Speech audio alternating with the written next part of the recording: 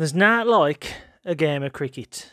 I loved to play it as a kid. I was a pretty decent batsman at youth level. Got picked up by Worcestershire and always used to watch the test matches with me granddad. He was the cricket mad one of the family and the one who used to take me places to play. I obviously always wanted to be a footballer growing up, but the only team that would have me was a youth one run by a local vicar, one that didn't even play in any official youth leagues. It was just a couple of blokes bringing some kids down the park to kick a ball around. The standard was awful, and I was a drab footy player. Now, talk about Accrington Stanley. I wouldn't have made Cradley Town's team in the lowest tier of English footy, but cricket, I could smack a ball round better than most and had the knackers to even brave fast bowlers. I used to love smacking them for 4 or 6, even if I was very inconsistent and would sometimes be clean bowled for low numbers, but catch me on a good day's innings and you'd know about it. Anyway, my cricket career got shunted early due to injuries in my arm, but I maintained a TV presence with the sport. In my day, it was Atherton, Stewart, Hussain, Goff, Hick, a cracking bloke who used to love me batting style and give me a few good words as a kid, and Tufnell, of course. Rivals, obviously, were the Aussies, Ponting, Waugh, McGrath, Warney.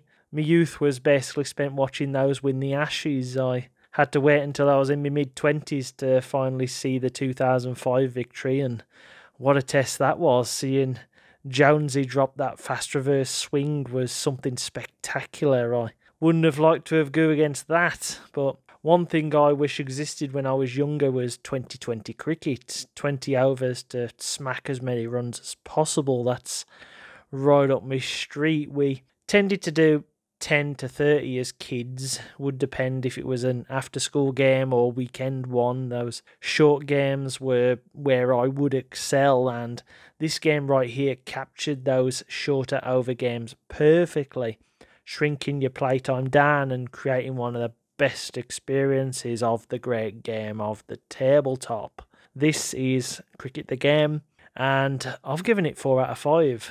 So, cricket is a game of 2 innings, or halves if you like. One team steps up to the crease with 2 batsmen and the other team fields. You have 9 fielders around the field ready to catch or stop the ball. 1 wicketkeeper who sits by the backer's wicket, ready to either catch the ball or knock over the stumps if the batsman reach the crease or his foot is off it. And lastly, you have the bowler for the over who runs with the ball and bowls it at the batsman who can either hit it or miss it. The bowlers have a variety of styles in real life, but only 3 are represented here in this game: fast bowlers, spin bowlers, and medium pace bowlers, who represent all-rounders to some degree. Not greatly, I would say, as this is just a board game for simplicity and speed/ease of play, with you choosing a delivery style, be it swinger, outswinger, bouncer, that sort of thing, and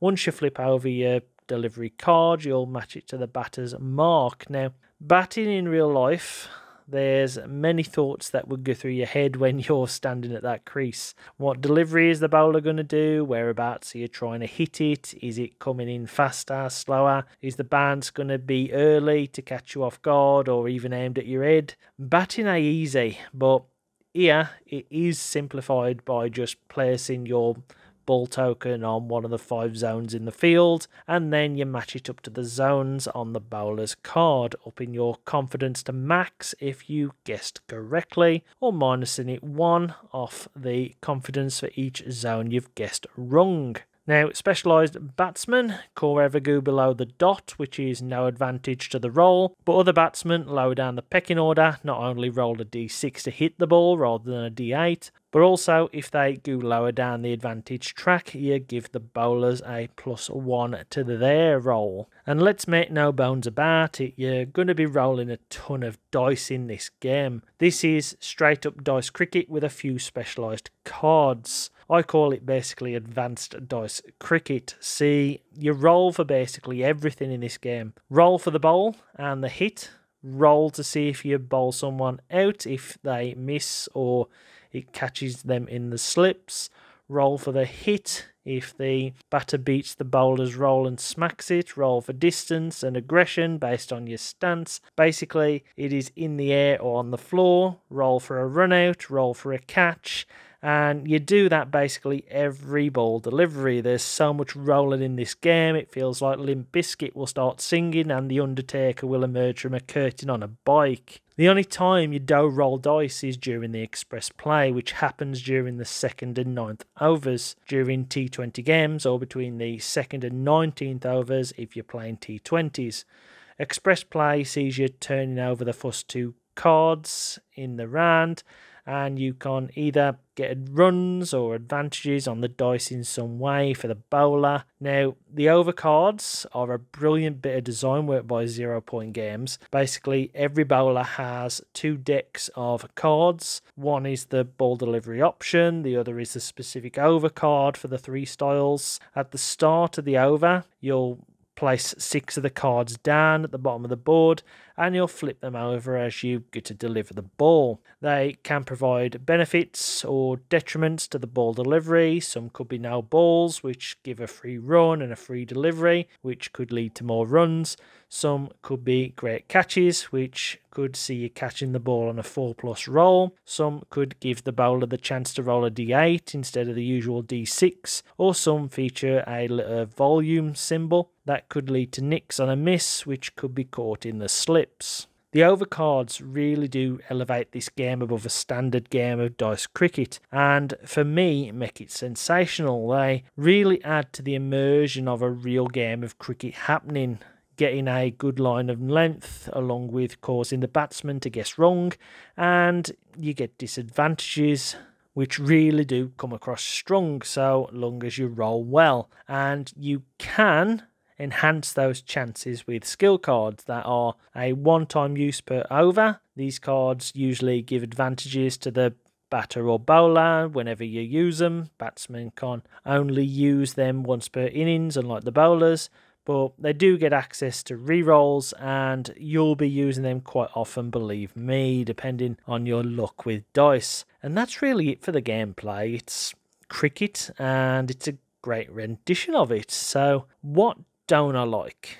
That's probably the best place to start. Well, as a solo-only player, I was slightly disappointed to see the solo rules as a free download off the 0 Point Games website. I would have liked a separate book specifically for solo play, if only for a full colour section for the AI fielder placement depending on coin flip and bowling style, along with which over is taking place. I only have access to black and white printers, so when I printed my solo rulebook off, the colours all look similar, and so you kind of have to guess which one could be the correct one. But the rest of the solo rules are great, and of course it being free for everyone means it's easily accessible. I just like being greedy and would have preferred another book printed in the box. But the solo rules cover every aspect of the game. With an AI opponent, you do sometimes have to flip a coin, which is in the box, to see what it will do at certain points, like fielding position, but it gets more aggressive when it starts to do well by hitting boundaries or sixes, and it's very hard to guess which delivery they will do when bowling, as you have to shuffle the ball cards before every delivery. Yes, I've yet to lose to the AI. There's nothing really here to up the difficulty in a regular game of T10s or T20s, as it's just like playing against another bloke. You're just rolling both sets of dice consistently, but there are also 6 solo specific scenarios with 3 levels of difficulty to them, which means the challenges like scores to beat or taking out your opponents before they reach a specific number of runs or overs become way more challenging, along with the earlier scenarios easing you into the gameplay. In terms of gameplay though, I only have one real complaint, and that's the catching aspect. My thoughts changed since the prototype. I said there I believe catches should be on 5s and 6s, with them coming down to 4s in red zones and 3s with a great catch overcard. Even young cricketers catch the ball more often than not when it comes in their general direction, and it would change up your tactics with regards to batting stances, because at the moment there's not much stopping you from really just belting the ball aggressive and hoping your luck holds out, as outside a great catch, it's quite difficult to be caught or even run out, since they only happen on sixes. More often than not, if a six is rolled, you just give a shrug of the shoulders and smirk, knowing luck will with you for that one, because it really don't happen all that much. With my last issue, and it's not a bad one, as even I don't have answers for it, is the fact that this game, like any other cricket game, be it tabletop or digital, is more bowling focused. Everything is weighted towards the bowlers. They dictate the spin, they dictate the overcards that help them more so than the batters. They can use skill cards every over. It's probably just the batsman in me, but I'm yet to play a game that truly gives batting its due. Here it's a different dice based on skill of the batter. You get 2 stances, of which you basically almost always go aggressive, and you can pick one of the 5 zones and hope for the best on a roll. Even Brian Lara Cricket on PlayStation 1 used to just be a pick a direction and hope for the best. It's a very minor nitpick I have with all cricket media, being a batter, never really a bowler, and I just feel your core get inside the head of what a batter is feeling and shot selection. But that's all I've got for the negatives. Other than personal play time to this, you're looking at an hour and a half to 2 hours for 2 innings of T10, which is a 10 over game with both sides batting and bowling, along with 3 to 4 hours for a T20. As a solo only guy, I really feel T10 is your best bet. Rolling the dice 120 or more times for both innings is enough for me. I will play the occasional T20. The board is more expansive then, and so fielding and higher numbers on rolls is needed a lot more. You do tend to think about your batter's stance more often, but you're taking 240 rolls of dice, and I found doing it in one solo sitting with distractions around me to be detrimental. When I've played a T20 game recently, I played the batsman the one day and then bowled the next, containing it to 2 sessions, and breaking it up helped me a lot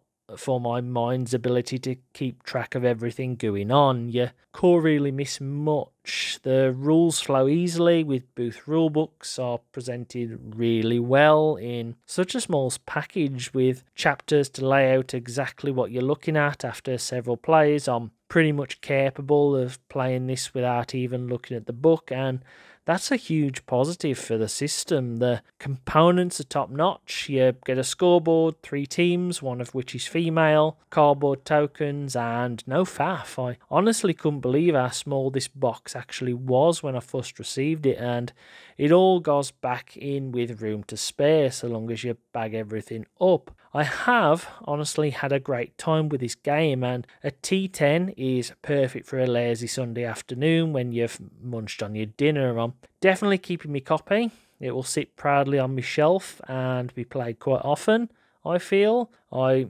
really do recommend this game to cricket fans who would like the best adaptation of the beautiful game on the tabletop, regardless of my personal biases, which I can house rule, especially as a solo player. Cricket easily earns its 4 out of 5 rating. I really recommend visiting the 0 Point Games website and picking a copy up. So with that, thanks for watching, and tatty bye.